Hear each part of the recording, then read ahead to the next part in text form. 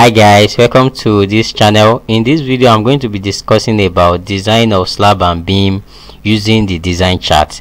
In my previous videos I've already discussed about design chart, which I use it to design an RC column. This is very common, as we know design charts are basically used for designing columns because using design equation and other equation tends to be rigorous, so it's always easier to make use of the design chart.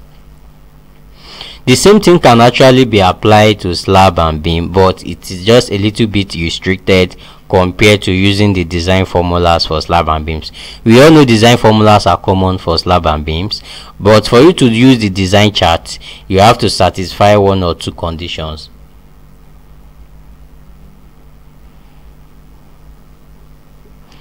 So just like we have in columns, we have various design methods that we use in design. So basically we have the design equations, which are usually prescribed by the design code. Example is for BS code, we have BS 8110, which describe various design formulas for slab and beams. And also the formulas for designing beam and slab is basically the same, because a slab is treated like a beam in design. So we can also make use of the design chart by constructing a moment and axial load interactions. This is actually applied for slab and beam, where you know that the dominant effect on the slab or the beam is the bending moment. You know, when you are designing a slab, the only thing we design slab for is the bending moment. Most of the time we neglect the axial load because we ensure that in the general arrangement of our building we avoid concentrated load on slab. So in that case we have limited axial load to design for in terms of slab. But in terms of beam, where the beam is subjected to both bending moment and axial load, so constructing a moment and interaction diagram is also applicable in beam design. So in this video we'll be looking at design of a singly reinforced section, which can actually be for beam or for slab. Then the third design method is the approximate method.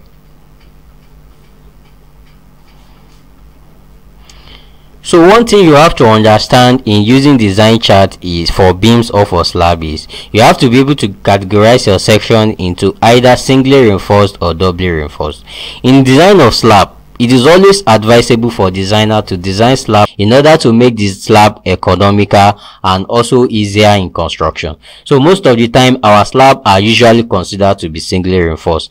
Singly reinforced in the sense that it only requires tension reinforcement. So this diagram shows a typical example of a singly reinforced section in which the main reinforcement is placed at the bottom of the section. So it can either be for beam or for slab.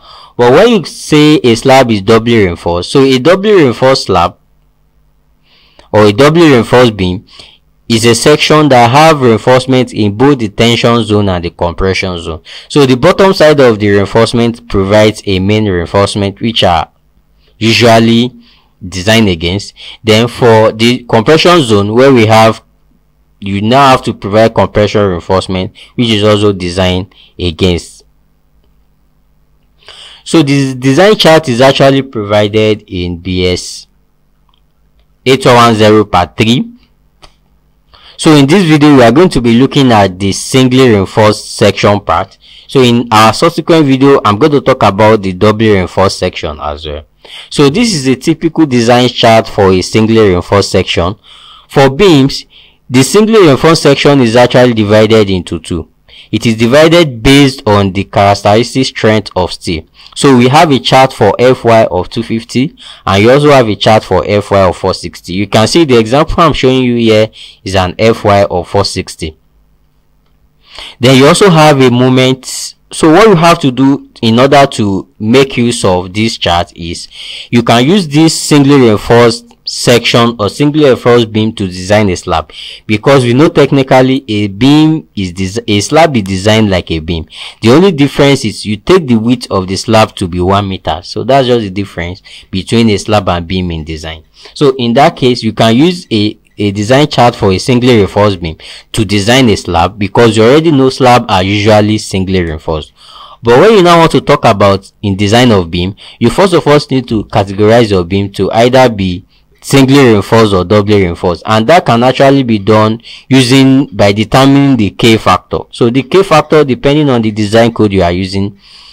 So if you are using BS8110, the K factor has a value of 0.156. so when it is greater than that, that means your section is doubly reinforced, but when it is less than that, that means you can design your section to be singly reinforced. So proceeding with this, let's now take a work example so that this will be much more clearer. If this is your first time on this channel, before we take a work example, kindly hit the like button on this video so that more people can get to watch the video, and you can also like to subscribe if you are getting value from what I'm showing you.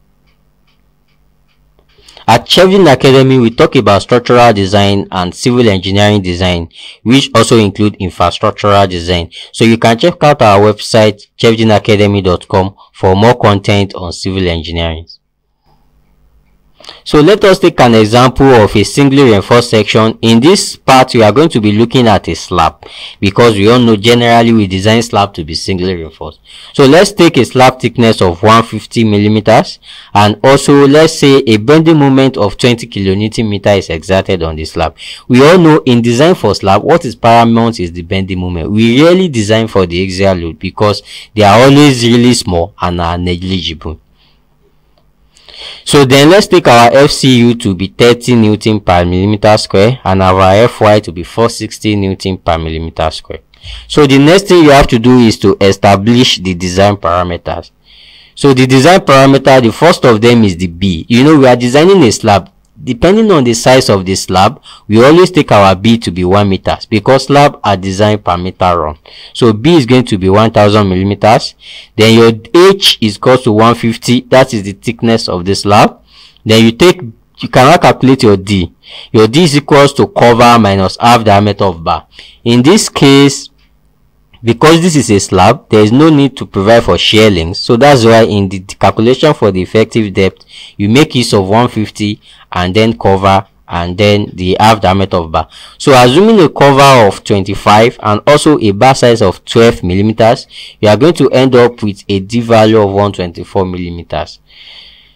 So from there, you can now calculate the vertical part of the graph, which is the moment over BD square. So converting your moment to Newton millimeters, because the value of M over BD square in the graph is Newton per millimeter square. So you have to multiply to 10 raised power of 6. Your B is 1 meters. Your effective depth is 124. Then you square it. Then this is going to give you 1.3 Newton per millimeter square. So the only thing you have to do in the graph is to read this value, moment over BD square, against the characteristic strength of concrete. In this design, the characteristic strength of concrete is 30. Then to select the singly reinforced design chart to use, it has to depend on the FY. The FY in this case is 460. So all you have to do is to go to this particular chart. FY is 460. All you have to do is you have to read your M over BD square along the vertical direction and read it against each of these lines. So you can see that the range of FCU that you have is from 25 to 40.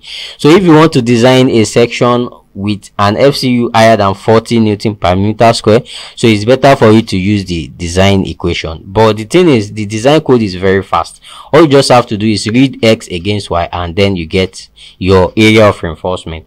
So along the Y vertices, I'm going to read 1.3. So this is 1. Definitely this is going to be 1.1. This is 1.2, and the line is on 1.3. Then you have to read it against the line FCU equals 30. This is FCU equals 30 here. So you trace this line down. You can see that almost all of them intersected after the point 0, about the point 0.5 downward. So if you read this now, X and Y intersected at this point. So reading this to the vertical, which is equals to the area of reinforcement multiplied by 100 divided by BD. So that means along this factor, 100 AS over BD is equals to 0.35, because this is 0.5. This is definitely going to be 0.1. This is 0.2, 0.3, 0.4, and what we readed was between 0.3 and 0.4 and almost halfway, so therefore we assume 0.35. So that means at the end of the day we are going to have 100 ASC over BD equals to K. K is whatever we read along the horizontal direction. So, and K from this reading, K is equals to 0.35. So definitely you can make AS as the Pareto formula because that is exactly what we are looking for. So AS is equals to 0.35 BD over 100. Then you can now calculate AS, which is 0.35 multiplied by B, which is 1 meter, multiplied by D, which is 125 divided by 100. So at the end of the day, you end up with an area of 434 millimeters square. You can actually check this by using the design equation.